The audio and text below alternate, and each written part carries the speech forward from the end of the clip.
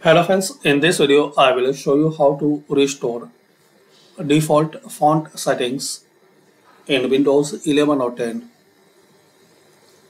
So guys, to resolve this problem, follow these steps.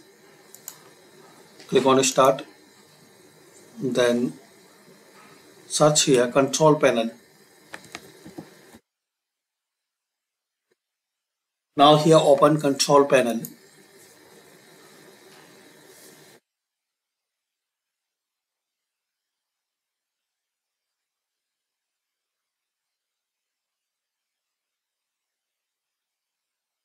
Now select View by as large icons. Now here click on Fonts.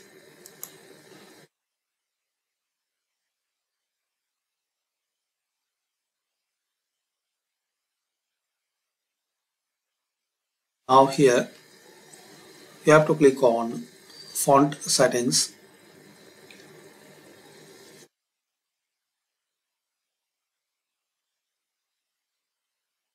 And here guys you will see the option Restore default font settings.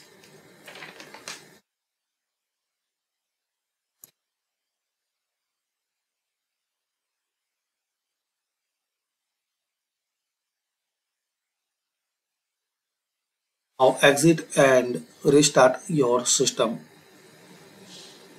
So this is the setting guys.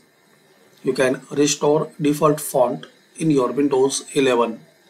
Thanks for watching. Comment this video useful for you or not.